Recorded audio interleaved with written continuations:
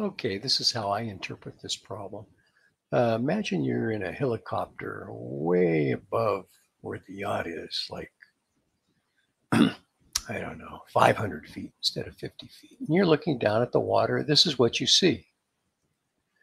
That buoy 1 is due west of the yacht, and buoy 2 is south 70 degrees west. This right here, and 70 degrees west is here, which means that this angle is 20. And this is what we're trying to find. We'll call that big D. And let's call this distance right here D1, the distance to buoy 1. And we'll call this distance right here the distance to buoy 2.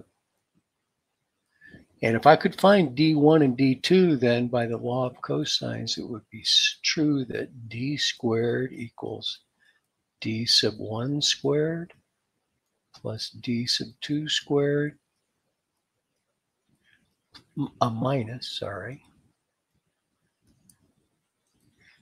minus 2 times D sub 1 times D sub 2 times the cosine of that included angle, which is 20 degrees.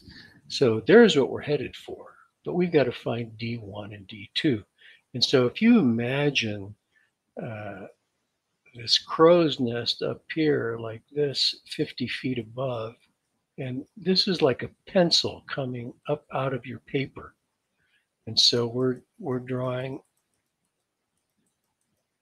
a right triangle to buoy 1, and the angle of depression is 40 degrees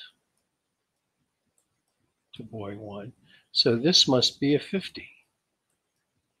So I can find D1 by saying, well, the tangent of 50 equals D1 over 50. And here's what that looks like. Tangent, so D1, this distance right here, is about 59.59.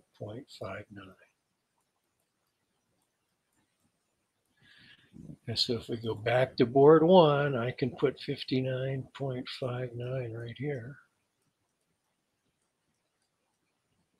And then likewise, if you kind of picture,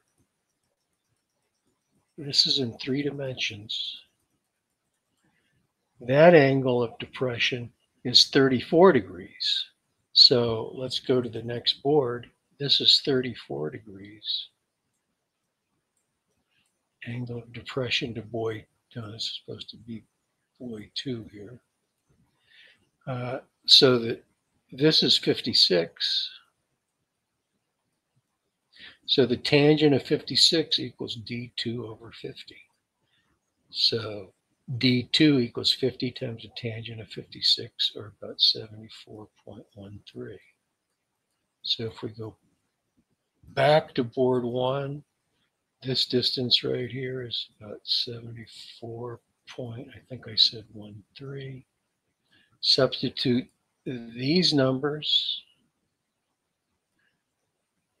into this formula, and then take the square root to get what the distance between the 2 buoys is. There you go. I hope that gave you some ideas. And if you have any questions, post a comment.